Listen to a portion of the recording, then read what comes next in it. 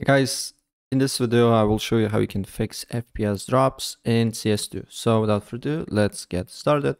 First of all, go on search and just write graphic settings.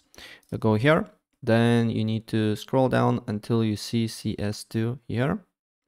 CS2, click on it, go to options and select a high performance and save the changes. Second step, what you need to do here, you need to make sure that your GPU drivers is fully updated. So if using NVIDIA, there is NVIDIA GeForce Experience app. I just need to go to drivers, check for updates, and if there is an update for me that I need to download and install it, I can do it here. Also, you can go to device manager, and here you can look for display adapters, right click on it, update driver, and search automatically for drivers.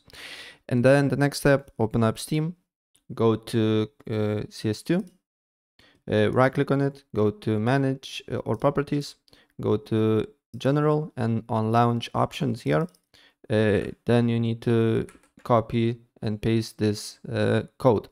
I will leave this code in the video description below so you can easily find it.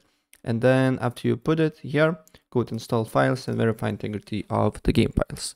And it should hopefully fix your FPS drops on CS2. So if I help you out, please press like button and subscribe for more. Take care. Bye.